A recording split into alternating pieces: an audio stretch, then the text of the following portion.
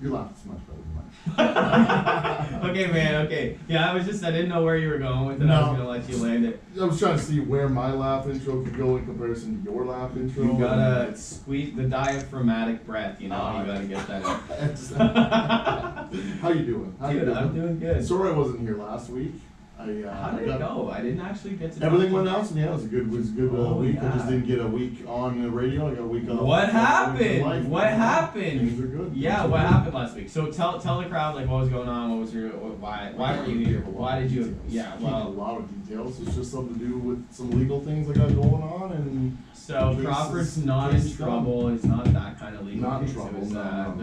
We'll get to it later time in the show. Probably, maybe at a different show. Have me on as an interview sometime. Yeah. We should because they gotta know who this Crawford guy is. So this guy, is a settlement for the last like what 6, 7 years of your life, right? Like 6 years. There's an accident. Crawford was thrown out of a car. Big deal. Electrocuted. Literally died 7 times. That's ridiculous, man. 86 units. But he's here with us, man, and DriveWire is grateful for that, man. I'm grateful for that.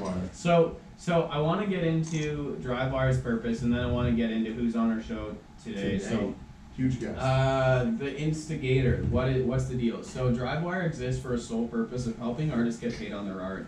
The more I'm looking into this, I'm reading huge amounts of marketing. I'm reading huge, massive amounts of reaching out to people, how to actually gain cash flow, etc. Boring ass stuff. Why does it matter? Because, dude, there are so many artists who are super talented, but they're not earning enough. And I mean like not earning almost at all. Despite truly being gifted. Yeah. And I've seen it so many times, and I mean literally on the hundreds now, and it started to get under my skin to a level where I was like, okay, despite the fact that I'm not rich and doing this yet, I am going to decide to find a way, with the help of other people in the industry, the people in this room, specifically how to help artists earn on their art. It doesn't have to be through just going through, getting it online, getting streams, it can also be, we're going to start talking about specific strategies like affiliate marketing, creating content and giving a shout out to specific things that you actually use. Look, I really believe that the creative people, you guys, the creators who are trying to earn on art, whether it's music or visual art or communication or literacy or any of those creative people, you guys are the rich people of the new generation, the new communication, the new economy. I really believe that, and I would love for DriveWire to be the catalyst for how to do it. And we're going mad, like we're contacting as many people as possible.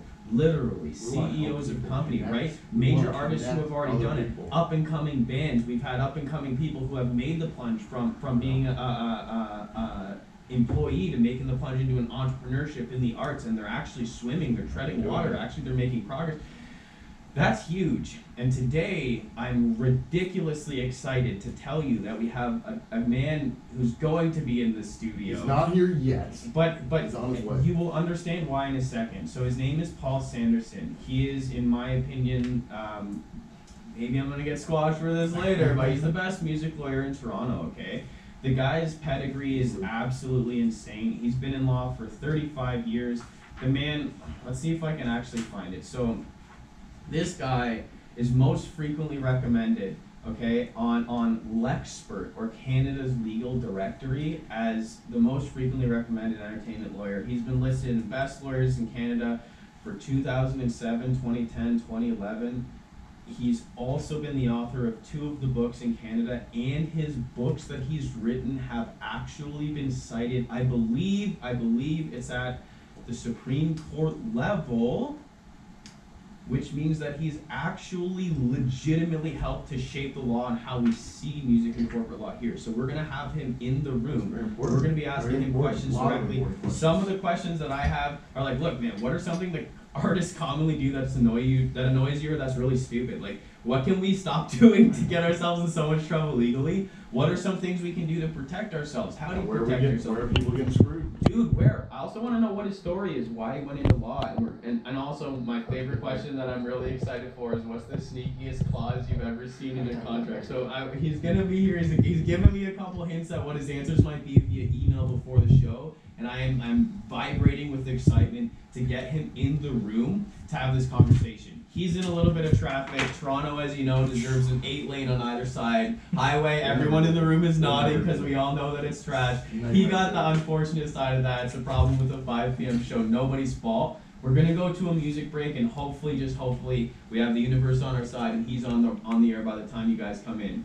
We have Panic Attack by the Glorious Sons and No Reply by the Beatles showing up here on DriveWire at CFRE.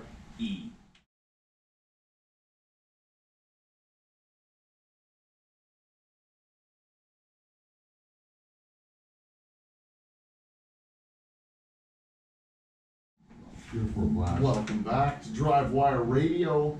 So we Guest is in house. We are indeed lucky. I said at the very end, if lucky. we're lucky by the end of that music break, we actually have the Paul Sanderson in-house. Paul, I'm just going to let you know, get up and close and personal to the microphone because it will not pick you with your the voice, the low tones. You might miss out. Okay, this man is a bit of a legend. I don't think he would call himself a legend. Most people don't want to call themselves a legend. You're more than welcome to. Let's turn it up and down that way if you want to point it. Don't want to appreciate themselves. No. Which is so much to appreciate. You're a legend, my friend, and so it usually just means you're old enough to be called a legend. I was not going to go that direction. We were not going down that road. Not at all. Thank you. So here, I have a question. Right in your bio, it says leading writer on legal aspects of Canadian music law and visual arts. Does that mean that you literally helped write the law? Is that what you mean by that? No, it means I've probably written more, and clearly I've written more legal publications in the field than anyone else. So wow. As a lead, but I don't invent the law. I only state what the law is. I don't even project what I might want it to be. Gotcha. You state what it literally is. Yeah. Would there be legal implications for projecting what you think it might be? Is that? Well, it's it can be a bit of a a situation where it's fun to do, but it's not really what applies. It's practical. In the end, would that be wrong? It'd be considered. Would you? No, it wouldn't be wrong. No, It's just more philosophical. Yeah. So the books themselves were meant to be practical guides, like the Musicians in the Law, which is now in its 4th edition. Was meant to. It really answers only one question. It takes 700 pages, but what is the law that affects musicians in their music business affairs? End of story. So one question, entire book answers that question. Well, it's such an important question at that. Yeah, it's a very broad question. Yes. Yeah. Okay, so I want to get into your story and how you ended up, because you're highly prolific as an artist as well. So you have the Blue Room is your band. You have with your 4th book of poetry. You have CDs. You have inserts. So did you start artsy and go towards law, or were you always like really analytical and artistic? I think you may be right. It may be both of them may have been there from the get-go. But my orientation was to start and want to be a full-time guitar player after high school, and spent 3 years in the trenches trying to do that before I went into undergrad. I never intended to go to undergrad, and then of course after 2 years, which you could do when I went to school, I got into law school. What was your undergrad for? What was it for? Yeah, political science and history. Any particular reason, or you just were like, Yeah, no. I was very focused at that point. After spending 3 years in what I call the University of Hard Knocks, 3 years of trying to make it as a musician. There's my BA, right? Fair enough. Then you get very focused, and you go, if I'm going to work on Plan B, if Plan A didn't work, Plan B has to work. So I was very focused. I went into undergrad with the idea of getting the best marks I could, which is very competitive to get in law school. And I looked at what I did in high school and said, well, what were some of my best marks? History was one of them. So I had I majored in political science with a minor in history. Did you have the plan for law before the undergrad? So you were like, Yes. okay, Yes, I undergrad. did. So you kind of were like, let me rig the game to Yeah. get as high marks as I can. What do I love? Let me do that for 2 years. Is that kind of Yes. cool? All right. So I like that you had the plan. So first. give yourself the upper hand advantage right off the bat. You can see, yeah, that's a genius idea. It's a genius Well, plan. sure, and you know, there are a lot of people in undergrad and in law school for that matter that aren't very focused on what they want to do. Do you think, like, I guess just again, a broad opinion, do you feel like that's, people are just pressured into making choices that they might not be ready to, do you think? Or Well, you maybe not focused as you were? I think it was a bit of an anomaly. It's unusual to be that focused, but like I said, it was the 3 years that did it. And again, if you're going right into undergrad from high school because your parents want you to go, Yeah. my parents didn't force me to go to undergrad. Oh, right on. So that was that was your No, choice. It no, was sure. what you wanted to do. It was Yeah. your wanting to doing. I wanted to 3 get years a of getting your butt kicked by the streets as you Yeah. put you in the method. some fun, real fun odd jobs. Yeah. Yeah. That's something that I've always said. So I actually went to this school, UTM, before I went to Metalworks, and both times my failing was that I didn't have a plan first. So what I say to people is like, if you're gonna go to school, just know what you want to do after. Yeah. Because then I can Important. say, okay, I want to be a lawyer, I got to go to law school, so I have to go through poli-sci and history to get to law school. Yeah. It takes away the question of why am I learning this? Yes. You yeah. know what I mean? Versus the kid who's just in school, doesn't know what they want to do. Well, why am I learning this? I don't know. And then you get, I was depressed. I didn't like any of it. I didn't have, Yeah. well, and it was just coming down to like a loss of purpose, like a meaninglessness. Yeah. That I really was like, why do I have all this knowledge? I felt like a mental hoarder. Like I had all this stuff up here, but What am I what doing with good? it? Yeah. Yeah. So I really appreciate that you planned first. Yeah, well, the idea was to get, and what's eventually worked out to be, my own patron of the arts. So that would be me, right? So I can afford now to dabble, and it is seen as dabbling because I'm not doing it full time, but hopefully doing it at a at least a semi-professional level. So if you're not, if someone isn't going to fund it, then how are you going to do it? Yeah. How do you do it? So yeah. you kind yeah. of found a way to be as prolific as possible so that you could afford to kind of back up and do all this artistic stuff that you're doing Correct. on the back end. That was the plan. I like Stuck- that. Was stuck with it. was it worth it? Well, that's a very good question. You pay a very high price for whatever you do. So, could I have made more money in law doing something, working in another field? Yes, absolutely. Could I have continued to pursue the artistic pursuits as deeply and widely as I have? No. No. Interesting. So What- there's a trade-off. There's always Yeah, a there's- price you pay. Yeah. Sacrifice. That is a hell of a deep answer. I appreciate your honesty on that one. That was really good. Why law in the first place for you? Because I'm not good at fixing small engines. Fair enough. Hey, my dad was. Yeah, So I looked What's at the your time. neck? I looked at the time at potentially going to like a community college, and I went. I looked at all the course selections and went, that isn't really me. I'm kind of more of a heady guy, and I said, if I'm going to compromise now, which it is, and change courses, I want to shoot as high as I can. So at that point, a law degree was, I think, even more valued than it is now because of the increased competition. That's another story altogether. But and I was no good in sciences. Don't like the sight of blood. So doctors. Yeah, I would Not have stuck. Yeah, but yeah. So I don't want to do no brain surgeries. Like, yeah, I'm yeah. not into it. So wow. Made interesting. sense. Hey, I like that. I like that. It said on your bio. Hopefully the bio is accurate and true. It's something along the lines of like you wanted to protect artists. Is that Oh, yeah, where yeah, was well, this? Say, sure. and helping people with the law, right? Like, it's got to be such a good, rewarding feeling. Yes, yeah. That definitely is part of that. Hence, artist legal advice services. Right. And Which we'll bring up. And of course, Wow. you're in the. It's not like if you see a lot of people that are in charities or philanthropical, endeavors. They're often, they let's say, for example, they're into helping, find a cure for cancer. Often, somewhere in their history, maybe their own, or certainly in their family, someone suffered from cancer. Yeah, absolutely. Not that music is cancer, it's not. But if you've been in the trenches, you start seeing other people like yourself saying, yeah, they're being taken advantage of.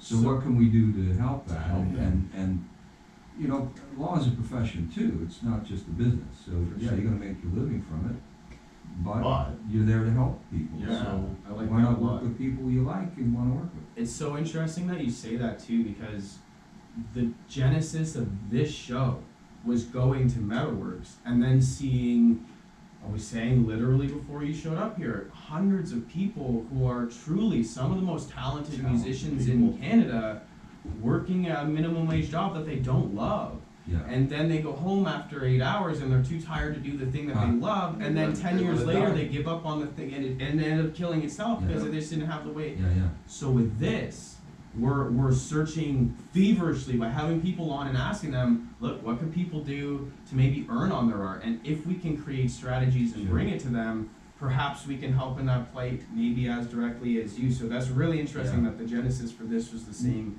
Well, my interest there mainly is obviously getting better deals, mostly contracts, but I do some corporate trade. When you say better deals, you sent that in the email. You're like, I asked you, I think, why get a lawyer in for like, what does a musician need? And one of the things you said, like you said now, was, well, negotiating and better deals.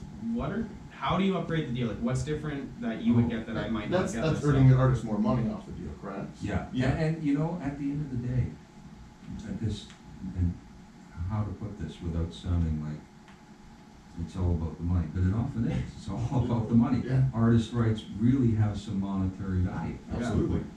So that's what it boils down to. So getting a better deal is knowing, you know, if you can ask for higher royalties, or better events, you know, is there anything by way of release commitments, reversions on record deals?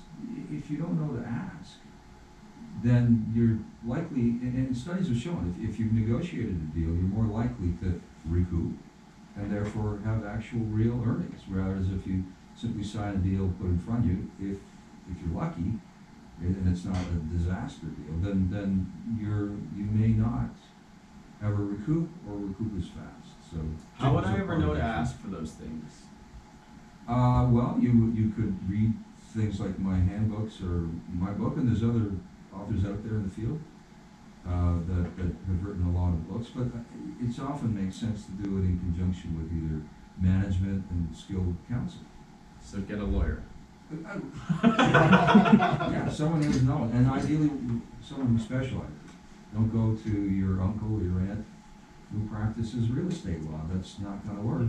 Got you. They're not going to know. You're not going to know real estate law is not the same as or criminal or family for that. Yeah. It's highly specialized. The other thing that's tricky in this field is, what people don't know is that often what's not in the deal is even more important than what's in it. So the reason I pointed was Fran had me write this question down. He's like, one of the biggest things I remember that Paul always said in class was, it's what's not in the contract is almost as important as what's in it. So can you elaborate on that? Sure. What do you mean? Sure. Well, there are industry customs and terminology that are, if you're in the industry, they're commonplace and maybe even self-explanatory. But the one that I look at mostly, which isn't in the table, or on the table, especially if you're working with a small independent, are you sharing in either a percentage or a share of what are called foreign advances? So often the way the deal works is there's a smaller production company that pays for the record, and then they shop it around, and they're looking for usually a larger third party to finance the rest of the recordings. And the question is, does the artist share in that or not? That would That's be the not in the incurred agreement, costs. unless you negotiate it in. So let's say, for example, you did a record for a few $1,000s, whatever, and then you collect, again, let's just put a hypothetical number, $100,000 by way of advance. The artist goes, well, shouldn't I get some of that? Well, not necessarily, depending on the way the deal is. Ask and you shall receive, right? You have to put it in there. You have to negotiate Wow. it, and that may or may not be something you can achieve, but you can certainly know to ask. If you don't know, you won't be asking. Yeah, you won't even know. So then that splits on the wording, the semantics, the details of that. You need to look at the wording, especially on a net receipts deal, whether or not that includes advances. Maybe not. huge. So Yeah, it's a big issue. It matters a lot. Like, that's so small, I would miss that for sure, Yeah. Paul. Well, because you look at it and you go, oh, great, 50-50 net receipts. yeah, Looks win. obvious. Yeah, It's not obvious. it's not. No. Oh man! So is there any way aside from just bashing your head against the wall, trial and error, and getting hit, and as many like just you get hit and you learn, you're like, oh man, that's what I'm gonna have to look for next time. Is I there? got screwed, but let's go forward. Let's like So you start reading these legal books. Is that what you're recommending? Like educate yourself on what they- educate yourself. Yeah. I mean, you want to be careful. You can't. I mean, you need to spend time being a musician too, right? So I think you need to know the basics and need to ask. You need to stick your hand up and know when to bring that in as part of your team. That's really what it is. That's such a good in. When do you bring it in? Well, bring what in? I mean, that relevant point would be when there's a deal on the table. Got you. So once you start getting deals, then you gotta say, okay, let's look this over with the best advice I can possibly find. Is that kind of Be the honors. Sure.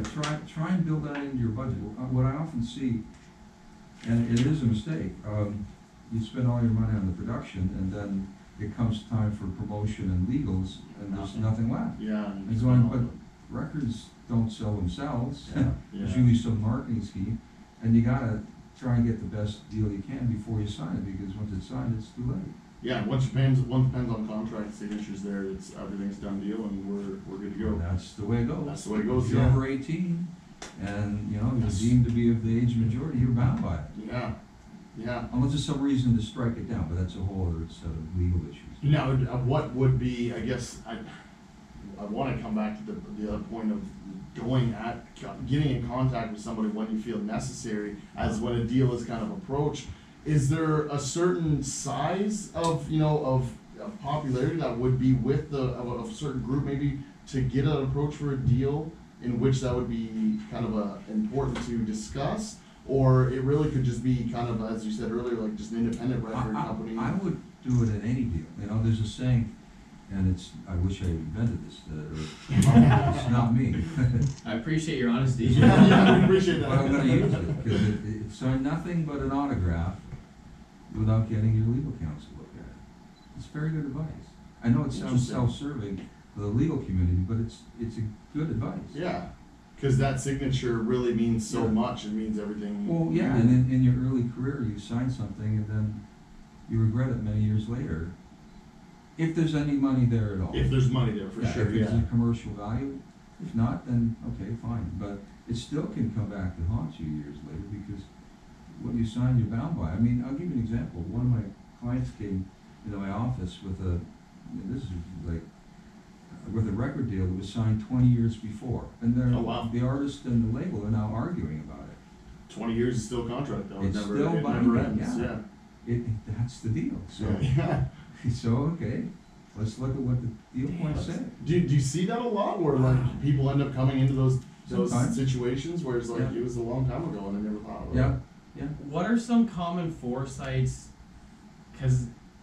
So I'm just running myself through the situation. Like, okay, I have this deal and I sign it and I think everything's good. And for 2 decades, everything is good. Yeah. And then 20 years later, something's Something not goes good. wrong, yeah. And now I have to Yeah. look at this stupid contract again. So, It happened a lot when the internet came in, right? Because a lot Really? of those early contracts didn't anticipate that technology. Streaming, downloading, Right, so things of that what am I sense. gonna get paid? Yeah. Is it a sale or is it a license? whoa. Those got severely litigated with lots of well-known people like the Allman Brothers, Eminem was on the M&M was forefront a of huge that. one, yeah. For example, was a download a sale or was it a license? Big difference, because if it's a license, you get 50-50 net. If it's a sale, you get royalties, which are much less. Oh. Damn. Y2K wasn't the crashing of the internet, it's, it was No. the crashing of the No, not contract. that too. So are It there was a common? blip. It was Sorry. good. It was okay. We survived. We survived it, yeah. Okay, I'm down with it. Are there common things to look out for? Like, so you can't predict the onset of some innovation like the internet, obviously. No, you Oh, can't. yes, that was. But Are there common ones that you see a lot where you're like, oh man, anybody would have just told you not to do that? Like, is there a lot that people fall into? You see, like streaming websites like that. I've seen like that has taken off huge over the past like 5 to 6 years. Yeah. Did a lot of people ever expect that? Where you know Yeah, you for could sure. be readily streaming my music as many times as you want all day. Yeah. Yeah, well, the idea is to get paid for that, right? yeah. If there's some monetary value there, yeah. That's where I was gonna go next. So Payments. you said straight up, I don't really like to guess where the law is gonna go and all. No. So, But I'm happy to, if you want do you to. see a way that? It's just not on my book. Do you see a way that somebody might be able to rectify this whole? What was it? You sent me. I think it was Pharrell had like millions of streams of What Happy, right? Mhm. And he Great got song. paid like just a few thousand Yeah. bucks Yeah, for yeah. it. Do you see a reconciliation between that? Or do you think artists are gonna have to start like, okay, this is my streaming site, come Standing up for straight to themselves. me, or like, Yeah. you know what I mean? Do you see anything like that in the future? Well, it's interesting. On that note, there already is a somewhat middle ground model.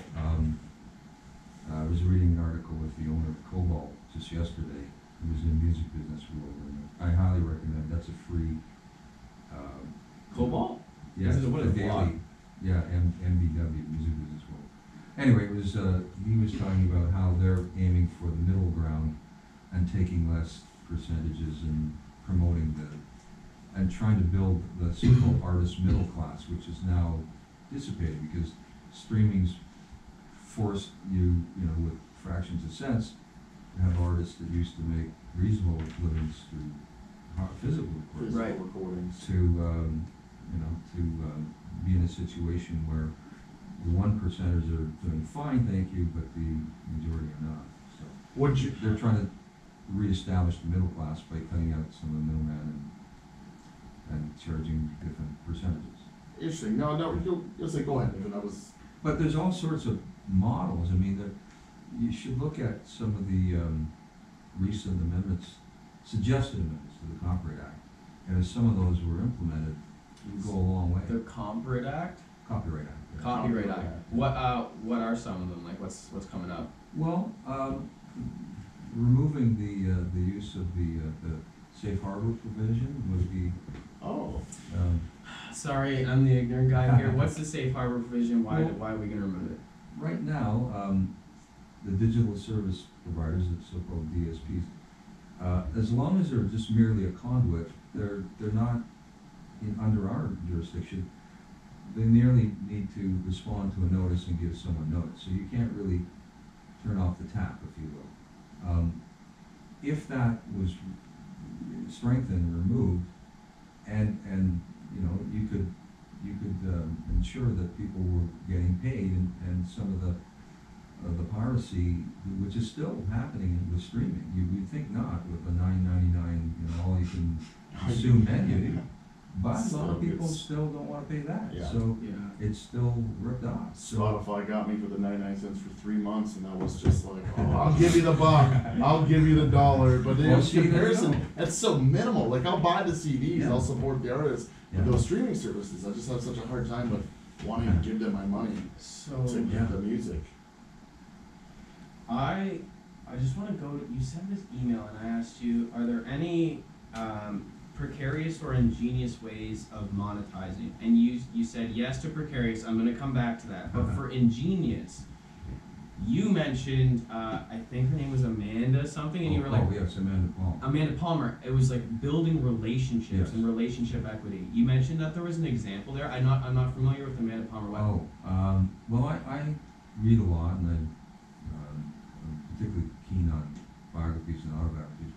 I listen to her audiobook in the car, and she's probably one of the leading, what can I say, examples of the new relationship-based model. She has about 25,000 hardcore fans worldwide, and they basically allow her to do her art. How Now, she developed that slowly over years. is there Of course. one of the things we talk about on the show Takes is like, time. dude, this is going to take you a long time. Yeah, If yeah. you're building a momentum, or if you're trying to Yeah. build a business, it's going to take you many years. Yeah. So, what? How is she? 25,000 people in the grand scheme of things is not really that huge. But she has. Are you But saying she it's raised the- over $1.2 million? So it's Yeah. the depth US of the dollars. relationship. Yes, yes. How did she make that? Well, it took years of touring and developing her email list and Gotcha. being really there for her. It's connecting For with the fans. people, right? Yeah, Yeah, like being yeah. able to, like, there's a big So thing they that care. was- I mean, they care, yeah. The same people that she's couch surfing with become, you know, people that really want to help her. Yeah. They, you know, they develop rapport, they become friends over time, you know. The couch surfing. She always describes it like, you've heard in past terms, as being like a shaman, which is kind of a, if you will, not a medical doctor, but more of a spiritual doctor. Yeah, that's where I would go with Where you're kind of a gatekeeper and you help people on the spirit level, and music does that, of course, so. it. For sure. She sees herself as a modern day shaman now. Really? That's Yeah. cool. I never would have thought Yeah. we would start talking And I in put the that in show. quotes, yeah, Yeah, for sure. That's. But there's a price to be paid on that too, because, I mean, when she lives in Boston, and again, I don't want to misquote her or anything, but my understanding was she was very involved in the Boston, when the massacre happened at the Boston, at the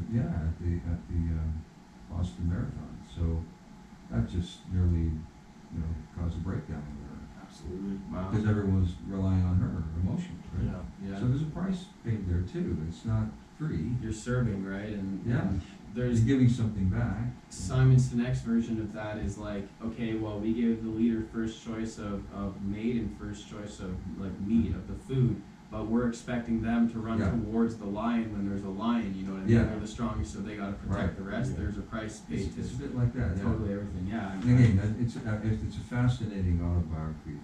If anyone's looking to really build an independent fan base, it's a good place to start. That was Amanda It's not the Palmer. only one, yeah. It's, what kind of, is she? Was she a musician? Yeah, she's a musician. What kind of music? Songwriter.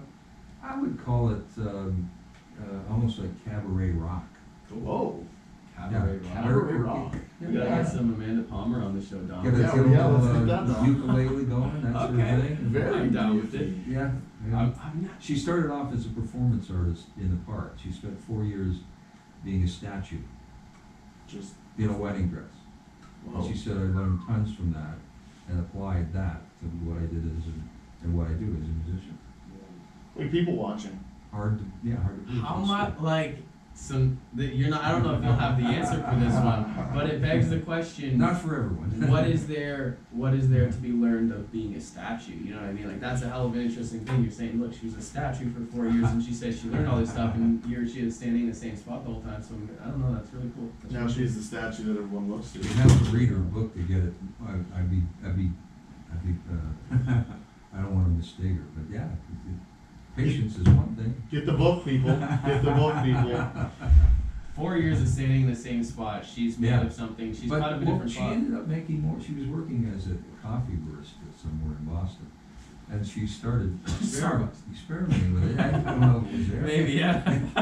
Something more local. I don't know. And she ended up, when she was busking like that, she made more money than she was making per hour. Yeah. She was making minimum wage. She went, wow, this is for me. That's awesome. That's cool. I'm down with it. I'm down with it. Okay. Whatever way, right? This Whatever way. this Yeah. man is clearly a wealth of knowledge. We have the Paul Sanderson here. We're going to a short music break. We got 2 songs coming. We got Manish Boy by Muddy Oh, wow. Waters. Oh, and we right. got You're the One by Greta Van Fleet. Check us out. All right. DriveWire, CFRE Radio with the great Paul Sanderson. Yeah,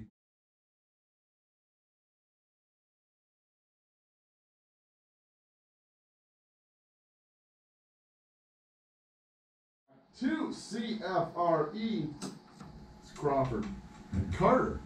So, I just like, maybe it would work, maybe that's our whole method, that's our whole strategy. So I'm getting my mind blown by this guy. He's ridiculously knowledgeable. We spoke about, like, you knew about the root, you talked about blues, you talked about throwing not just a 12-bar blues, we got 8 bars, we got 16. 6. I wanna plug a couple of the things that you're doing, because a lot of people sometimes, I think, they imagine lawyers are just really greedy, and always out for themselves, not about You trying did to help say- the people you there at did all. say That's not the earlier case. hear it's all about the money, but maybe this is out of context at this point. You're doing a lot of cool things that are actually free, and I want to give it back to you because it's really cool to see. Well, even I'm sure that it wasn't free at Metalworks, but starting there, you speak at like many schools. It's unbelievable, and like tons and tons of different, whether it's forums or events or shows or come speak to this class or this corporate culture, like you're on it, and I love that you're giving back to education. Sharing information. But also you have ALAS, so it's Artists Legal Advice Services. Paul Correct. co-founded this, and what people can call you and just say, hey, I need advice legally, is that how does that work? Yeah, artists of all disciplines throughout Ontario can contact ALAS. The website is www.alasontario.ca, which ALASontario.ca. yeah, and it's about to be updated hopefully come the fall, but it's still functional now. You call and book an appointment. In fact, I'm going to be there tomorrow night. Cool. Doing 3 sessions. So, Pre-book in advance. would you say somebody who's got the deal but doesn't maybe have the liquidity to go to a lawyer would go to the ALAS to Yes. see where they're standing? I've been saying for years now, especially when I teach at Metalworks or anywhere else, I'll often bring out business cards. I think I still have one of those actually. There you go. I'm saying, I know look, where it is. one of the biggest mistakes you can make is to not stick your hand up and get some information. Ask a question. So anyone in Ontario should feel confident that they can get skilled legal advice from a lawyer in the arts field because of ALAS. So yes, it's a half hour for free. You may need something beyond that, and often you do, but at least you've got oriented. Sometimes the summary advice service, that half hour is enough. But the half hour also gives you that access to know that there is so much Right. more to be had for Right. yourself, and you're there to help them with that free half hour conversation. And direct them elsewhere if they If so can't be it, afford yeah, absolutely. counsel, or if they don't need counsel, other places, yeah. So I've been saying that for a while, yeah. No one should be afraid to look up and try and get some advice. It's free. I mean, no, having said that, we ask for a $20 donation, but you don't have to give it. So that funds. But that's they're fun. gonna That's- that's- shame you with yeah. the bell like in Game of Thrones. If you don't pay the 20, they ring the bell and they No, but that's how we self-fund. Yeah, how we Gotcha. fund We have a ourselves. very minimal budget. We're fortunate that we work out of the Access Copyright offices. They supply that for free. The lawyers do the work for what they call pro bono, i.e. free. Been on the board since 1986 when it was founded. It's Wow. all free. wow, they're And coming up on 30 years you- now. yeah, 33 years. over actually, 30, yeah. 30. Wow. And we celebrated 30th a few years back. That's And, cool. and the UAT law students that do the reception are all volunteer. Really cool. But they gain valuable, obviously. Yes, law. they learn how to see how a lawyer deals with legal issues in the arts. So they learn kind of vicariously, and it's with consent of the client. The client can say, no, I don't want someone sitting in, but they often say yes. Yeah. And that's how law students learn, and that's how, one way, I treat this as a profession, and I give back. That's cool. Well, I was in the trenches, right? I was in, True, yeah, you were a musician. and Coming you were back there. to you Wow, have to I'm go gonna through like the- someone to go, hey. But that's how That's every management deal I'm that's how about to every sign. great thing starts. Yeah, Is there you you were go. there. You saw there was a need for it. You became the need that fills the hole. I wanted to People need mention what Carter was mentioning. When I was working as a second-year law student, in between second and third years as a summer job, I worked for Carfax, Ontario, and the executive director there, that's a visual art advocacy association. The executive director there was on the phone much of his day, as he then was, answering legal questions, mostly copyright and contractual issues that affected artists. I went, man, this is a waste of your time. And first of all, you're not a lawyer, Yeah. so now you're giving legal advice, and that's where the idea of the artist legal advice Yeah. services, the idea came, and after I wrote the book, 2 years later, then focused on setting this up and co-founding it, and it took us about a year, but we haven't looked back. It's been running ever since. That's awesome. And so it's kind of like a collaboration of lawyers who are doing, and then Lawyers they're that doing often practice in the field. We Wanting have to give some back. incredible people on Huge. the board. I mean, really cool. there's my equivalent in the film field. I think Tony Duarte, he does film law. Marion Hab, who is also a co-founder, she's an expert in artist publishing agreements. We have a couple of people from Bereskin and Parr who are IP experts, Really cool. and more. Like, these are the same people that you will see, most of them, who will be there giving the advice. They care about art and artists, and They want to be there helping. yeah. Yeah, I can't give that enough praise for myself, for whatever it's worth, from the one Carter guy. Like, that's gonna be awesome. Maybe we'll even use it here at DriveWire. Be like, hey, how can we cover our own butts? How can we figure this all out? Like, I definitely appreciate having a place to go. So again, alasontario.ca, www.alasontario.ca. Right. That's gonna be able to be where you find it. You also have a band called the Blue Room. I do. I want to talk about that a little bit. How long has the band been together? Happy to do that. Over 20 years. Woo! 1996, 97, 97. That's like the same year Dom was born or something like that. I did not even get a smile out of his face on It's all that. happy about now. It takes a while to learn how to play the blues well. That's for You sure. think it's easy. No, it sounds easy. I don't But it's think not. it's that. Things that are simple aren't often easy. For sure. Oh, I like that. And then figuring it out versus mastering it. takes some Right. time. I think we just in 2014 we did our 4th album, and I went, I think we're finally starting to sound like some people want to sound like. So when do we get the 5th? I'm hoping to start recording in the studio this fall. Really? Oh, so that's awesome. So next year then we can expect Yeah. the whole, we can expect the true sound. Well, yes, and I'm hoping that the songwriting shows some growth.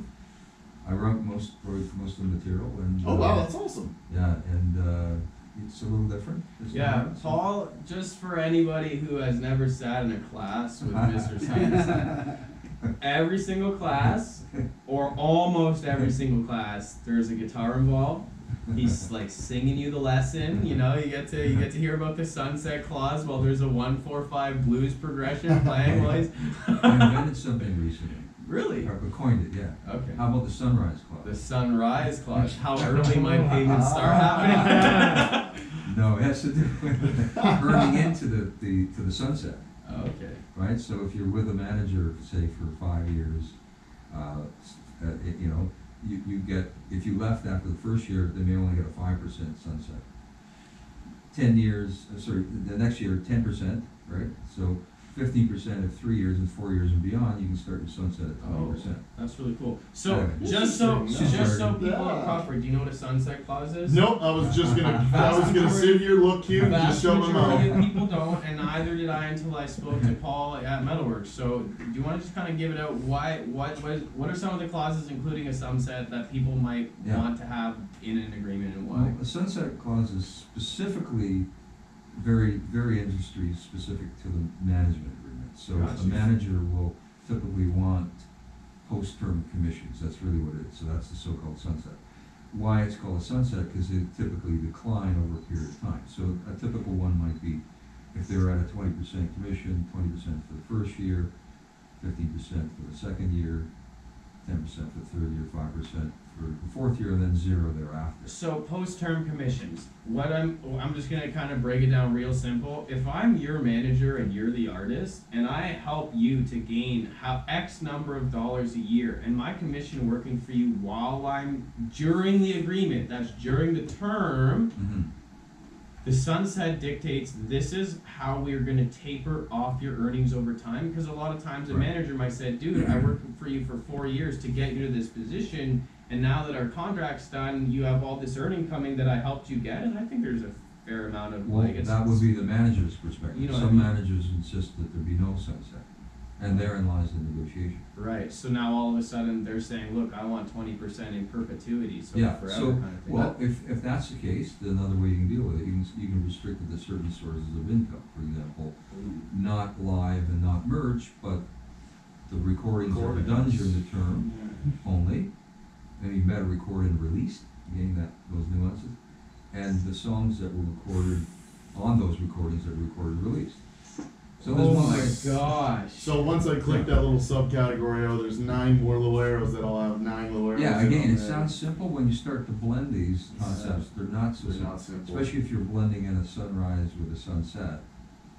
So what you want to avoid is being an artist who is commissioned at 20%, and that's on a go-forward basis with the past manager, and then adding Forever. another 20% Yeah. with the new manager, and you're giving Where her you're making- 40%. So You're making money. okay. Yeah. Too much.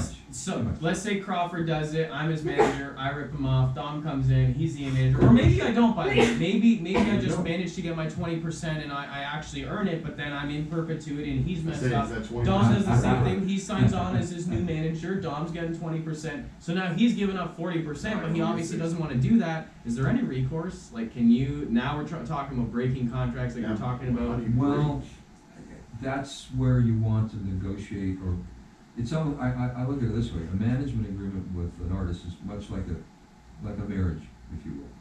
So you want to negotiate for the divorce, i.e., the sunset. Prenup. Sign a prenup. As before you sign the management deal. That's the ideal time for the artist. So you're saying like So you're have an exit anticipating that, strategy. yeah, there may be another manager, and you don't really want to be giving away more than X, whatever that is, for the artist. 40% of gross is a lot of That's a money. lot. So Too much. let's talk about overall income. So a lot of artists that I speak to have no idea that they're going to need a team. So then they start developing a team, and they're like, well, shit, man, like my income is 20% is going to this guy and 10% here, Yeah. and points and what are points, and I'm over my head. Right. How much of the income generated on my art can I actually expect to keep as an artist? Well, and once again, it depends. How good of a negotiator are Yes, you? that, and what percentages have you given up to get where you're going? Remember, you gotta give up something to get something. Recording Exactly. studio, right? You got the producers, the studio, Yeah. the time, the people, the bands, Right. your So, label. there's two different scenarios, very different. If you're a signed band, that's a set of ratios and percentages that would be common, we can talk about that. If you're an independent, and that is possible these days, you keep 100% less whatever your distributor, or you have no management. See what I'm saying? Like, how many people How much do you you redeem need yourself? piece in Gotcha. on that? That actually makes a lot of sense because I know a lot of musician friends, and I've seen a lot of them doing all self-produced things from their home. They're all helping Yeah, each other sure. record it, produce Yeah. it, mix it, edit it, release it. Yeah. They're all helping each other do CD prints and release Yeah. it, shows and everything. Because they're not trying to release any of that money. They're trying to make it all for themselves to become Yeah. something. To get to that point, obviously, Sure. where we could meet with the recording artist, or a recording. Yeah, I still think there's a real need and value for labels, but it's changing. They still are looked at as assistant, as part of the team to promote, and they can often do it better than, that's what they do, right? So Well, the best thing you can have on your CD is a Warner stamp, right? What do you, Right. what do you think the And label money will to become? record it. Yeah, true. So they're gonna continue to be that, financing and promoting. Right. So, but how deeply you wanna go into that more conventional, artist signed, part, it depends. I mean, a lot depends on the genre you're in too. If you're in a Yeah. more niche genre, That's huge. why would you wanna go that route? Yeah, And why would you again, pay so major much for labels it? excel at certain types of music, more mainstream music. True. They're gonna go for, the pop and the hip hop, the big sales. Yeah, right? that's that was actually something we discussed a couple of weeks ago, and with Mr. Dietz, where he said like there was the producers that just produce the bangers, the mainstream Yeah, ones that sure. are really they're not good, but it's what the people are gonna listen to. And it's, Well, That is that's a what Crawford opinion, Yeah, not that's a a Crawford DriveWire opinion. No, that's Dietz didn't say that DriveWire is a whole other thing, but it's just what the music. It's what we see. Yeah. Sure. Okay, I have two questions that I've been really just delaying, but I really am excited for your answer. So, in terms of monetizing, the word precarious comes to mind. Have you seen any strange ways but interesting ways to actually earn on art, like whether it's musical or visual or anything like that? Have you seen anything that you're like, oh, shit, like, that's unique? or nothing comes to mind. Nothing immediately comes to mind. Okay, if it pops up, please cut me Yeah, off, yeah, because I just really, say it, yeah, if just there's say one it. they're like, oh yeah, they did that thing and it actually worked, I would love to know. There's lots of creative tie-ins that kind of, you know. Can you name a couple? Again, I'm thinking more conventional ones, you know, and I'm thinking more so independent, but, you know, when there used to be a CD sampler where you buy a case of beer and you get the CD with it, those tie-ins, Those right? were the days. Those were the days. You know, a lot That's of really Just the independent giveaways artists. though, yeah, the free. Yeah, but a lot of independents will take that type of mindset and, especially if they're doing something type of crowdfunding, you know, they'll have a structure whereby A, B, C, D, right? You buy in this much, you get this the, reward you know, and. yeah, the download with a T-shirt, or, you know, you get us backstage, a meet and greet, or you Phone get. call with the band. Yeah, or something you like get that. a Yeah, personal performance. yeah. And all so those cool. types of things, and bands tend to be looking at outside the box too. You know, one of the bands that is independent, surprisingly enough, and they're in the blues community, a band called Coots Paradise, who are friends of our band, did a perfume fragrance that's Whoa. unisexual, and going, you What? wouldn't think of that You in a would blues never band, think would of that. you? Well, how do you even make your That's own kind of- perfume? Like, where do I start on that? That's like, They went to a friend that designed it, that and just, and they did they it. tied it in, yeah, so there's all sorts of those creative things that are possible. I really suspect so one thing that I'm gonna, as I figure this out, I wanna bring this right on air, or even release this online, however it goes, like shirts and lines of clothes. I'm Yeah. seeing a Merch. huge number of, and what's really cool is with the internet, the advent of the way that it's coming on, I don't have to buy a shirt from you before I sell it to you. I can create it online, you can Right. pay me for it, and then I can go to the you know what I mean, like Somebody disruption. reads it. Yeah. Sure. It's definitely a little bit more expensive of a way to move, but I'm thinking that with the creativity, a lot of artists might be able to kind of set up the system to Yeah. earn on it. I don't know. I'm Well, seeing and that. you're right, merch is very, very important, even at an independent level. Now, once again, genre specific, because not a lot of classical or jazz musicians sell T-shirts, for example. And I would that's love what- a T-shirt with just a grand piano on it, and just like a pianist, but no, that's But it's, generally not. yeah, exactly. It's not. On the it's- other hand, if you're in a genre that's more commonplace, that makes the difference between getting the next gig and putting gas in the van Well, and yeah. eating pizza that night, Yeah. or not. So it's a big deal. And Yeah. everything up. I mean, the numbers on merch, or once you have a celebrity status, are just mind-boggling. Well, that's what I was gonna say. There's actually a video I stumbled on YouTube the other day with the Jackass star Steve-O. He had this young teenager kid on, like 19 years old. This kid's in like a $2 million mansion in LA. He's got all these nice things, and Steve's like, "How'd you make all your money? How are you so famous? How'd you get this big?" He's like, "Man, honestly, merch. I Yeah. just sell things. People just buy it, and it's Yeah. got my face and my name and everything on it, and I make Well, boatloads there of was money one from it." recently that just yesterday, just speaking to my son about it. Travis Scott did a cereal box. It was sold out. Like that. Yeah. Well, I say the Andy Samberg movie pop star. They got ASAP Rockies. He's got ASAP like Shreddies or something like that. There you go. It is one of those jokes, but it's also so meant so seriously and Oh, so yeah. branded Well, and yeah. New Kids on the Block at their peak made $1 billion in merch on Yeah, tour. yeah, that's You know, true. Yeah, and if you're in a star. But with a status- B, with a B, $1 billion. a billion. Billion. That's Billion. Not a million. Billion.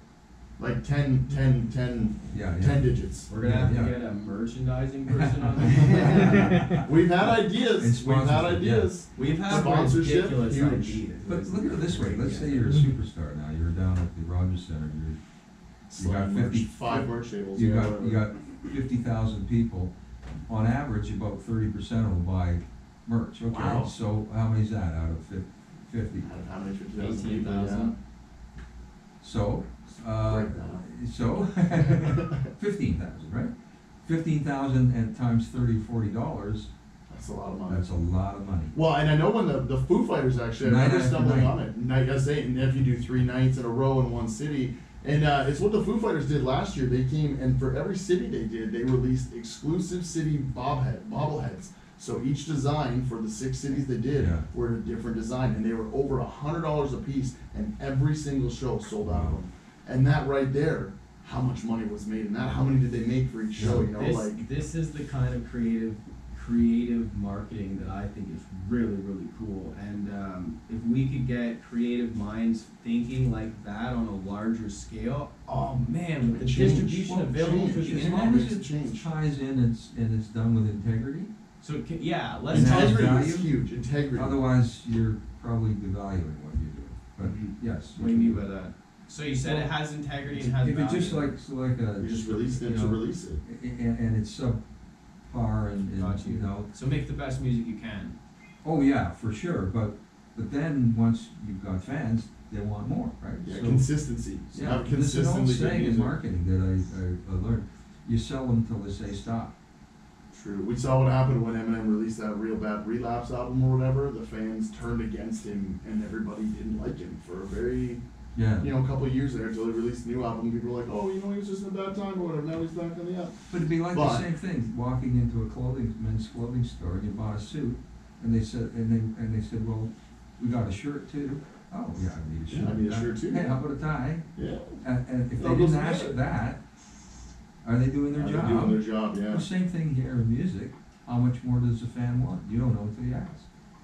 Yeah, They'll and tell then you at that when. point as well, and then they will tell you once Yeah, once that's enough. you've We're done saturated. something. Yeah, we're. But otherwise, some fans are, bring it on.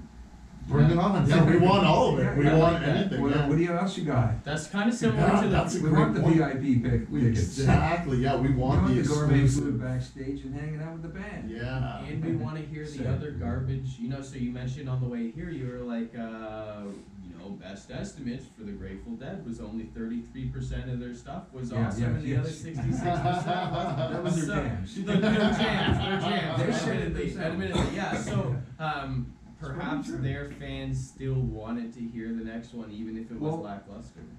Yes, of course, because you never know when it's And there's the gonna break chance through. that it's going to be exactly. And I wanna be there when they're really on. I don't want to miss out. Well, this is a good. I think this is a great example. Tom Petty has passed this point, so we won't ever hear any new Tom Petty. But would we not love to hear some of the old unreleased music that they didn't Yeah. think ever was good enough? Because maybe we've been Tom Petty fans. If you're not Yeah. a Tom Petty fan, it's Sure. crazy. But for how long? For over 30 years now. There's no way that you might hear songs that you don't like from them, but it's the whole almost like relationship factor that Yeah. they I think he has a posthumous release. really. Yeah, So come there back. is a new one going to be coming up this I year think so. possibly. And you're right, there's gotta be incredible amounts in the vault. Yeah, it's like the Prince. I believe there was something when Prince passed. Oh, They yes. said there was like And Michael Jackson. and Michael Jackson's. Yeah. Well, it's And just Steve Miller Band, apparently. They had Oh, a thing. wow. Oh, Apparently, really? I heard at Metalworks, I don't know if it was in your class or someone else, but they said that Steve Miller Band, it was, what's his name? Roger? Ron. Love that guy. Ron Yeah, Rogers. yeah. Love that guy. He is like, man, apparently, the band, Steve Miller Band, they hated their label and they had all this buried music and they Oh, really wow. got it and they were angry and they so in order to they took the hit by not releasing it, but they didn't give their label any more of their music by just keeping it off. So well, it I comes guess back it's to the money right there, right? Because Man. how much money can they make? Yeah. 100%. how many for See, people are here's missing out another on that? If, let's go back to the deal, let's assume you had enough bargaining power that those outtakes are yours, Yeah, you own those, right? Those are all not the yours. label. So how do you Ah. gain the leverage? Ah. If I'm new and you're the one with all the money and the power and the whatever, what leverage do I possibly have to say, no, Paul, I want all the outtakes that come through?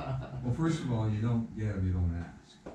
And number two, your bargaining power is presumably they're interested in you or they wouldn't make an offer. True. Yeah, 100%. And also, your ability to say no.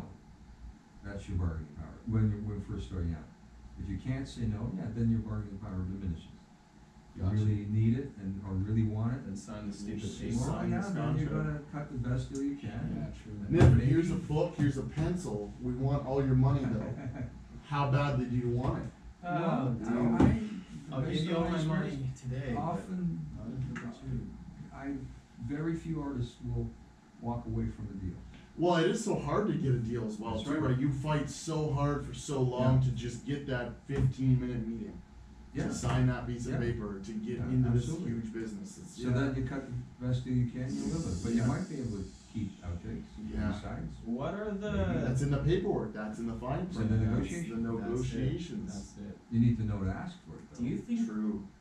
too high of a number of people like just don't even Ask. make any addendum? Like they don't just change anything, they just sign it and just move on, or Well, I like would think most artists these days, and it's not like, even if you went back 10, 20 years ago, most artists are savvy enough that when they got a deal that's serious, they'll get counsel.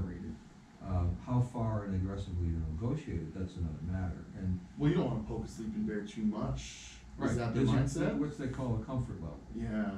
We can do this, and as a lawyer, my job is to set out all the options. So This you is- tell me, you yeah. instruct me, you're the principal, I'm the agent, right? I'm acting on your behalf. True. You're paying me to And, do and this. I'll give you a read on how far do you think we can go. Well, here's what and especially if you've been dealing with other sides' counsel and the label before, then you've got a pretty good idea probably So, where their comfort level is. So now you're paying for that yeah. expertise, and it's faster too, right? Okay, here's where you can try that, and I'll take your instructions if you want to do that. But I think here's But- where we're gonna go, and here's where we got last time, and this one was a definite no, and I don't think we'll get it again. We're not going to get this one. That's No. not even trying. So, yeah, concede that one and aim for this one over here. Interesting. Yeah.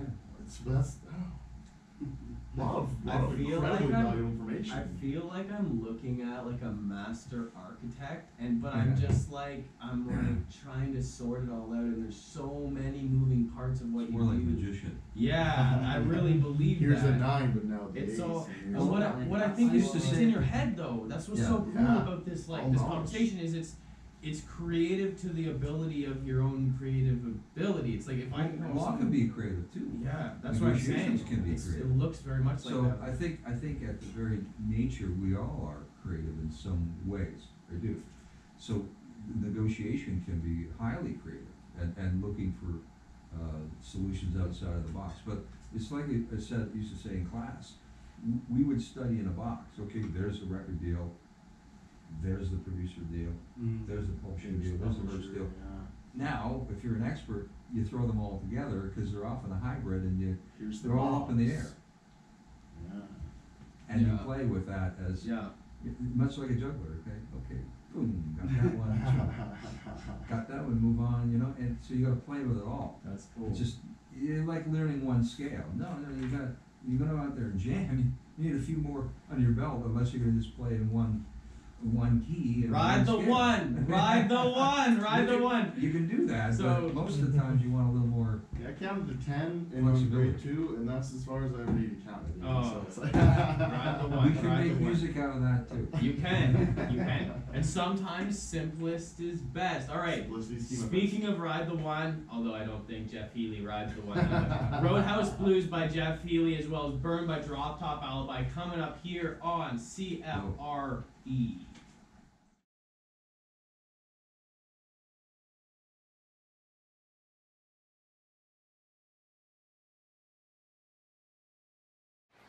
Welcome back. Woo! Gotta say, give us CFRE, DriveWire Radio. Was that too loud? It's loud. A little bit too loud. Very a little loud too for the Just listeners. getting hyped up. Listen, we were talking about, so I'm just going to recap and then go right back into that because we were on a cool vein. Paul was talking about, he was speaking to somebody who he was representing, a really, really elite, talented, probably like gold or platinum record. I'm not going to talk about it. But Paul was saying, this person said, listen, man, you don't have to spend 2-3 hours playing guitar every day. Just do 10-15 minutes. So Paul was talking about, okay, in the morning I do 15 minutes on piano and on guitar, maybe more if I really feel the vibe, if I get into flow. If not, before I go to bed, 15 minutes, reprogram the brain. And then at the very end, he said, it's like get that left and right hemisphere talking to each other. That made me start thinking about something I had read where they had shown through musicians who had passed away and also MRI scans of people playing music, the part of their brain that connects the right and the left hemisphere, that highway of information between the two sides, is 3 times larger in musicians than in non-musicians over the course of their life. So what it's been able to do is really cool, because when I started taking music super seriously, I felt this shift in the way that I was interpreting things.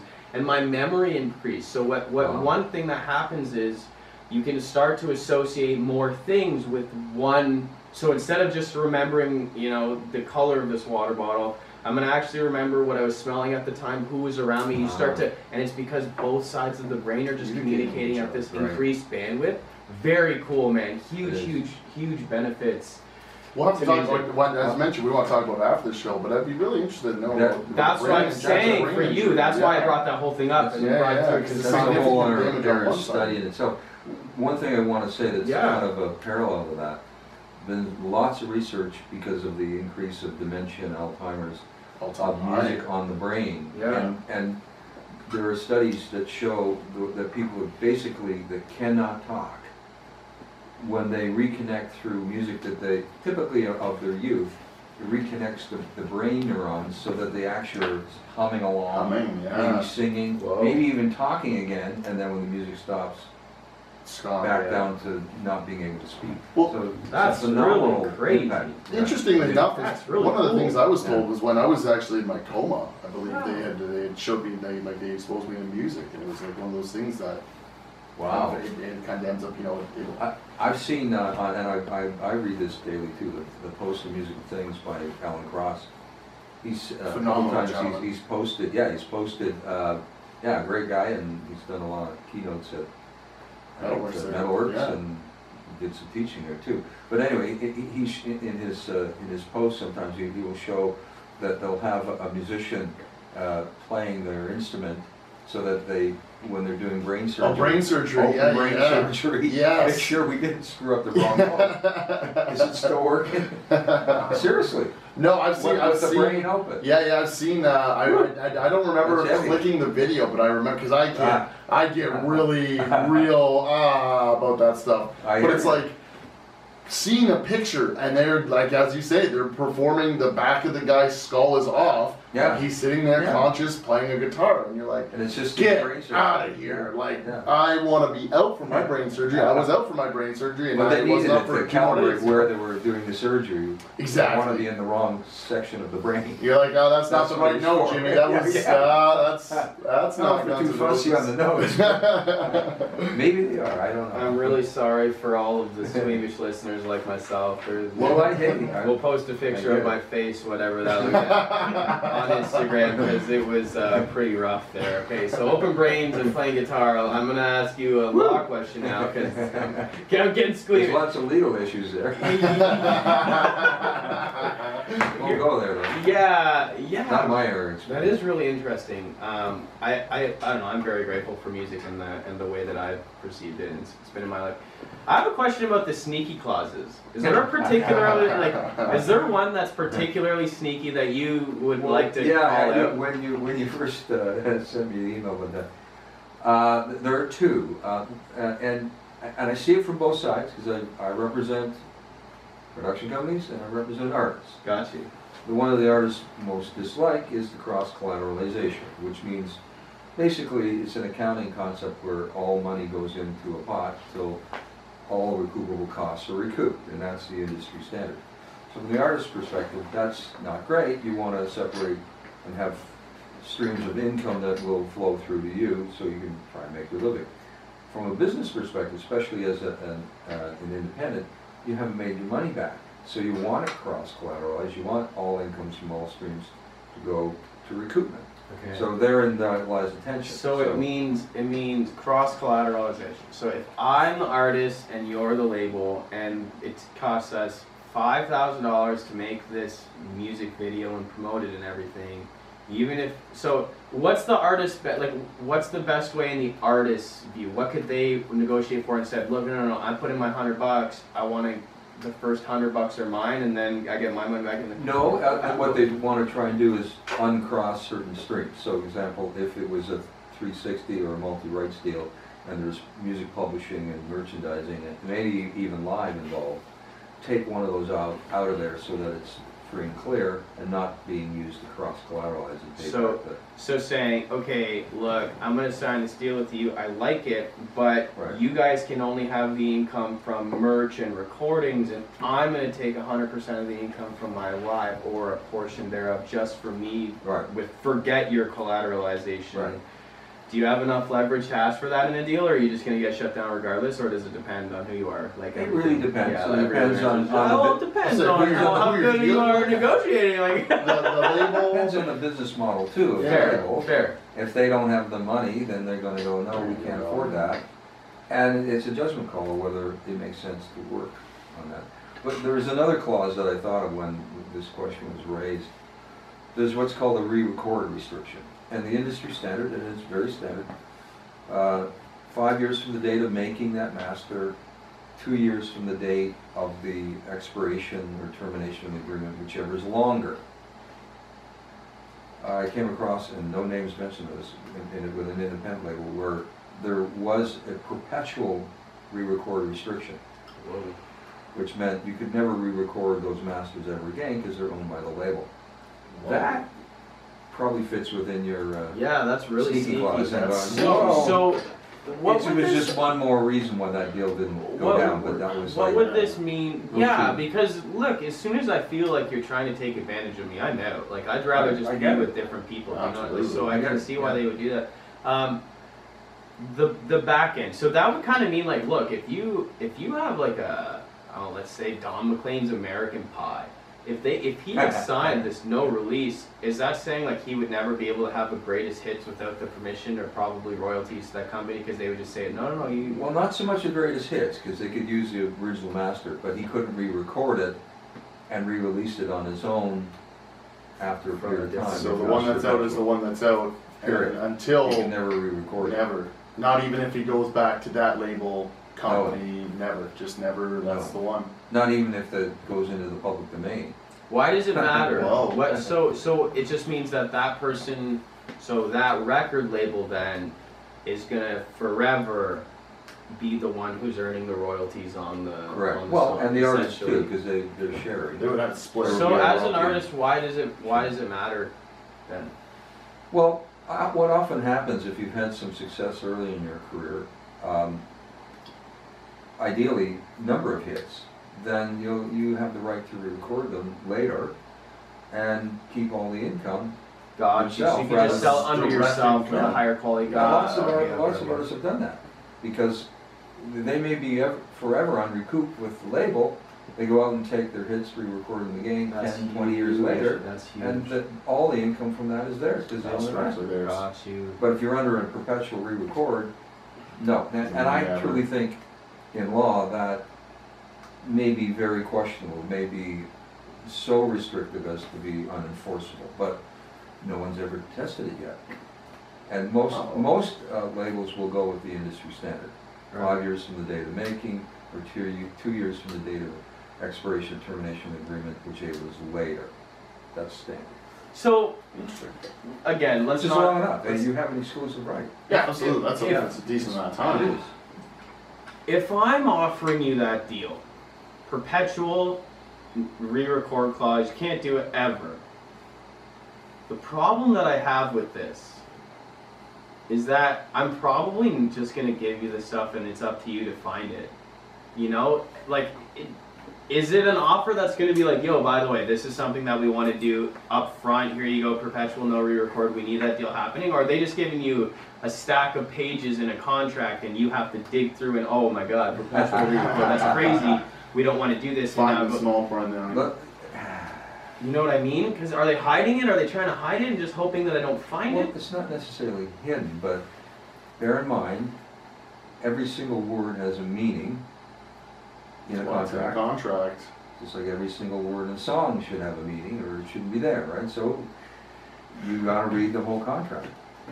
And some of these are quite lengthy. I mean, so yeah, it feels like finding the needle in the haystack, but it's just due diligence reading. Now, some of these contracts will take me, and I'm an expert. I've been reading these for decades. Uh-huh. You know, how long does it take you to read a 70, 80, 100-page recording agreement with multi-rates? 360-degree model. A couple hours, and guess what? Even with all my expertise, first of all, it's boring. It's true. It really is. Then you got to read it again, because it's like when you learn a passage of music. Do you play it well the first time? No, it takes 20 times. Well, it takes a few reads Yeah. to finally get it under your Wow. belt, Yeah, and then and figure out, oh, these are the pressure and points. the blending. These are the ones Yeah. that we should be looking at, True. getting instructions, and then entering the negotiation. There's where it becomes interesting, because now you got the human element. But the actual paperwork is boring. And the other thing that you learn as you practice law, even now, someone can give me an agreement and say, read this, what do you think of it? And I'm going, wow, looks like an agreement. It's like an agreement. Yeah, seems like an agreement. I don't know if it's good or bad. Sign here, It's date an here, agreement. witness here. And until the facts come in, like the human element, who are you working with? What's the genre? What are their goals? Does this reflect that? Have there been any pre-negotiations? All that then starts to factor in. You go, oh, now this is making sense. Mhm. So, and they say, well, for example, a simple clause. I don't want it to last more than 3 albums. And you read through and you go, well, this is a 5-album commitment. Yeah. So, So you okay. gotta change So that. yeah, so now, so you're saying, like, if I read 5 albums and I went, it's within an industry standard, is it good or bad? Well, the client needs to tell me that. Yeah. No, we only want to do 1 record for this company, and maybe we'll give them an option if we have some success. Well, that's a whole different matter. I say that's a longer, because that would be like if the 1 album we record has success, we will then come back and do 2 more with you, or things of that Yeah, sense. Like, yeah, and you can build those in, but you need those instructions. And Yeah. you need to know what the artist's goals are. Where do they want to go? Like, Yeah, what do they want from this? yeah, and not all artists' goals are the same. We don't want to tour the world and make Right, billions not all of them do. Yeah, Lots of people think they do, and that's another question I ask them these days. I go, pretty sure. have you ever stopped to think what it means to be like a Justin Bieber or a Beyonce or Kanye There's West? 97 countries every 4 months, different Yeah, show every day of the week. You have no life other Yeah. than that. Yeah. Is that what you really want? And everyone wants a piece of you 24/7. Yeah. You have no privacy. No, The list goes TMZ is on. always I'm not there, saying there yeah. aren't perks to it. Yeah, there are. For sure, money, friendships. But it's, you success. will lose something percentage to get that. Too. Yeah. From You'll pay a your- You price. sacrifice a lot. Yeah, So it this isn't is for everyone. totally going to be a guess. I'm going to say that to you before I ask this question. From your perspective, the number of people that come to you and say they want that, but you're like, in your head, you're like, probably you actually don't. Do you think people, like, I think most people think they want it. but they, But If how, you had asked but how me many do when you I'm think dating, actually do? I Yes. said absolutely. How Because many? it's what you think it is. It's a Right. mirage. Yeah. Right. It's not real. But It's then when they a get there, it's perception. different. And you only see the 5% of the time, if they're lucky, that they're on stage and it looks like fun. Right. Or It the can be highlight moments they choose to show online in their personal to show Right. that this life is luxury when you don't Yeah, see the and other- 19 hours you don't behind see the other 95% of what Yeah. it takes to get on that stage. 14-hour It's flight, It's like the a meals Yeah. on wheels or whatever. Man, Yeah. it almost takes a certain level of self-honesty. Like, you really have to know what you're looking at. Yeah. Oh man, and then the question is if you could be that honest, what would you do instead if you actually realized, hey, maybe I don't want Well, Yeah. here's what I say. Not to discourage anyone, I don't. That's your Almost decision. But encourage. I say you literally have to be obsessed with it. And if nothing else will do, then you're in the right place. We gotta get Brendan Dubé on the show. Yeah. 'Cause he's Otherwise, obsessed. you're probably not going to have the Yeah. stamina or the perseverance. You gotta have the push. You gotta have the constant Yeah. want, the drive. Every minute of your life is what you're. This Pretty is what much. you're thinking of. Yeah. That's just Interesting. You're obsessed with it. And that's I guess the good kind of obsession to have. Oh, for sure. Yeah. And if that's what turns your crank, and that's who you want to be, great. You're in the right place. In the right Go place. for it. Keep going. Absolutely. But lots of people fall by the wayside. It gets too hard. It's 10 times harder than you ever think it is. Yeah. It just is. That's just the facts of the actual, because it is a career in a sense. It's Oh, not yeah. just a hobby that you And- just and- pick up a guitar in and a play. lot of every ways, day, it's gotten harder too, because you're now expected to be your own manager, your own booking agent, your own social media guru, your own publicist, your own producer, your own choreographer, write all the songs. I mean, come on, there's only so many hours in a day. Yeah, it's funny. I met a gentleman actually about 3 weeks ago. He was from the UK, and he is he's a performer. Tim Holhouse actually is his name. Show Tim. He travels the world essentially. He said he's gone to Sure. he's done the entire Canada. He's done a bunch of different states in the U.S. He's done all of the UK. He's gone up in just all the different countries in that area. But he's as he said, he does all his own bookings, he does all his own recordings with people, he does all his own writing, his music, his performing. It's all like he's a one-man driven success show. He's been doing it for like, I think he said like 25 years or something, Wow. 20, over 20 years. And he's like, this guy is, as you say, he lives and dreams and everything he does is music. And it's like, that is what it takes to kind of get to that Yeah, that's point. kind of the new model. Yeah, you just quite frankly. be your own driving horse that leads yourself to success. You mean doing it yourself is the new model?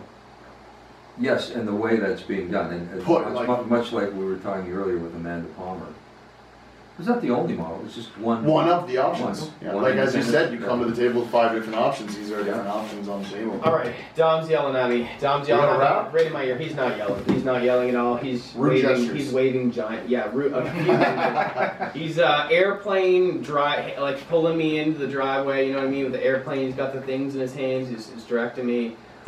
We have December by Collective Soul. We're probably going to stick another song in there that's not on this list showing up. I believe that's what's coming up, right? Yeah, it's December, Collective Soul. Yeah, for sure. We're going to have that coming up, going on music. Here we go. CFRE DriveWire Radio. I don't know why I'm getting looks like that. Catch us soon. We're coming back.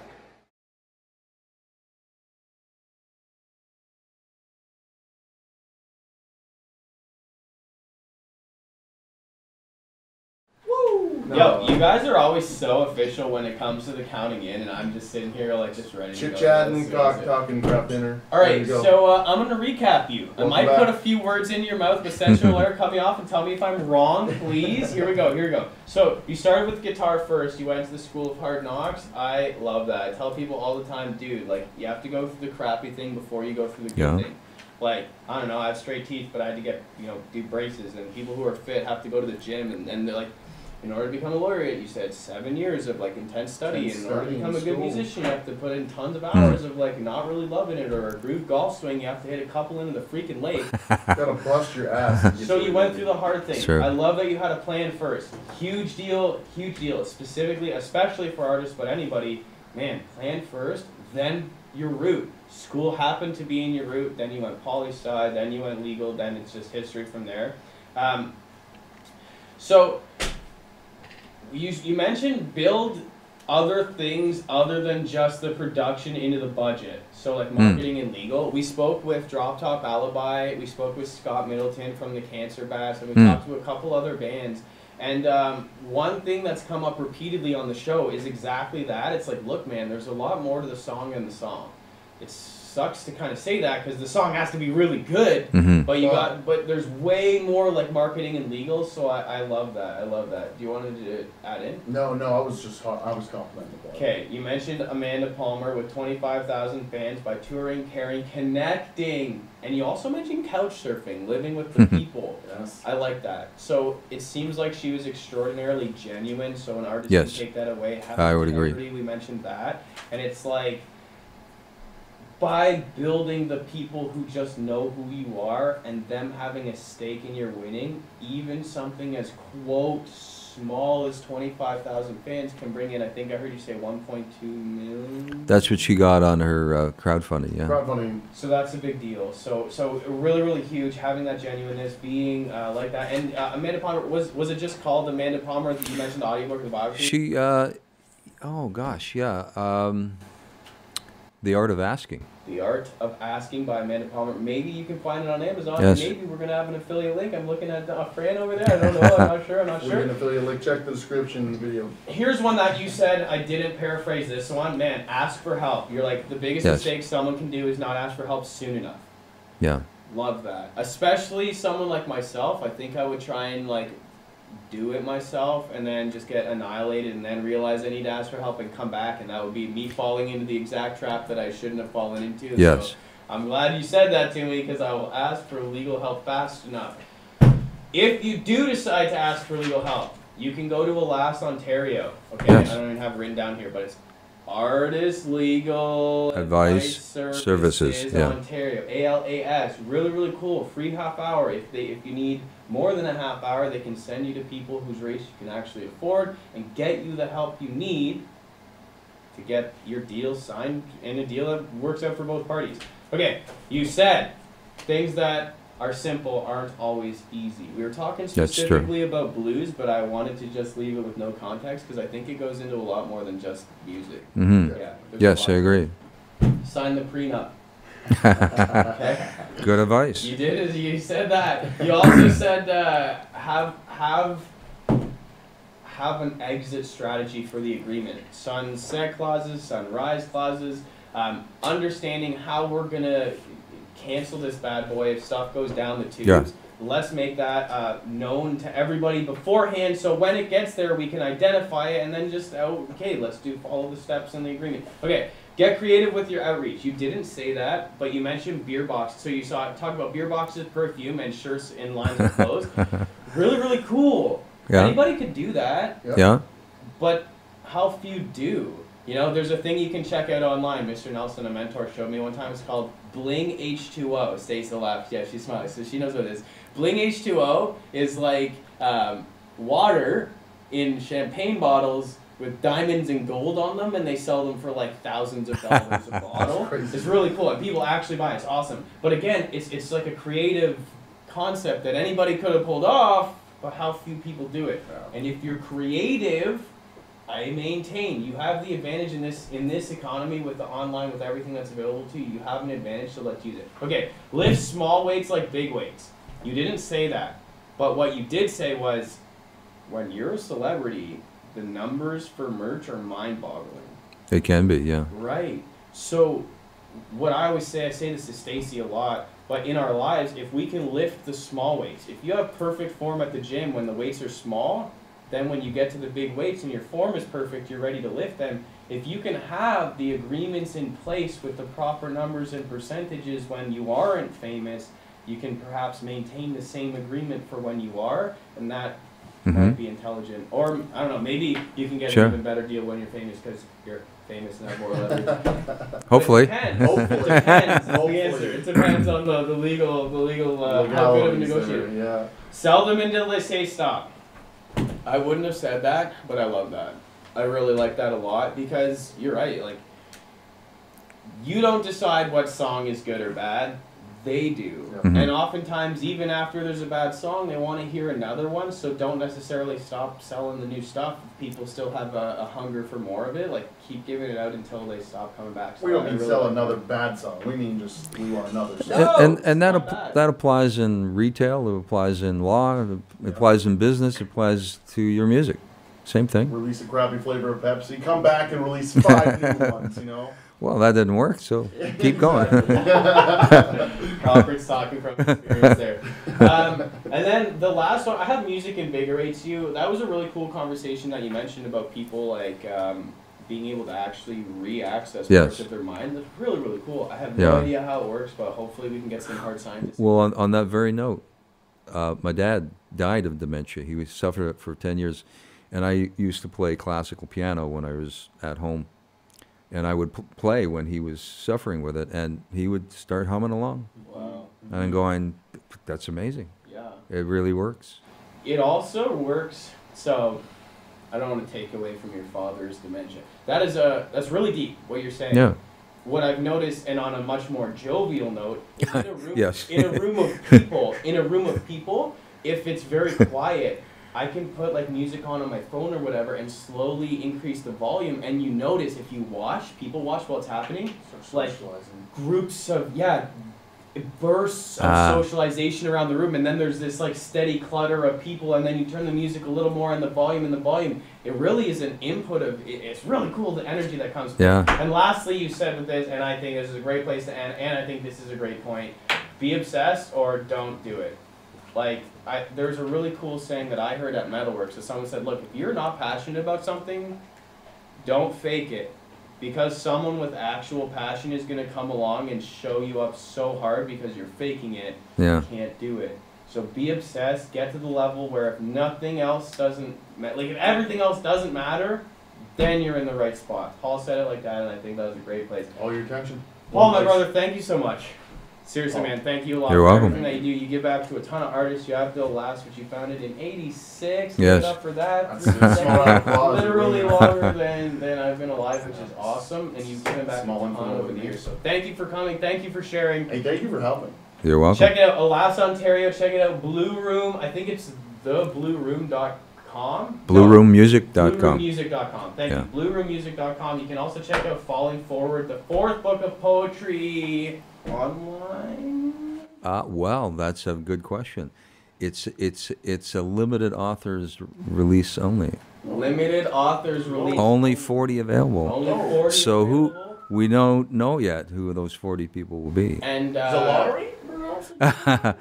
Has to do with friends and other people in the poetry circle, probably, and you but also have to give up a car, I believe. It's a car. Is it a Toyota or do we go like Mitsubishi? Because I'm real stuck Yeah, on that's that. awesome. That's awesome. Guys, next week we are not in house. We're gonna be at some other show going on. What's the name of the show? Garden Square. Garden Square. Show in Brampton. Brampton. Cool. Thank you. Should I just get on the mic? Yeah, honestly, if you want to. It's going to be a sweet show. We're going to be there. It's going to be a lot of fun, but unfortunately, we're not going to be in-house next week. Check us the week after that. DriveWire, CFRE, peace and love. Catch us next time.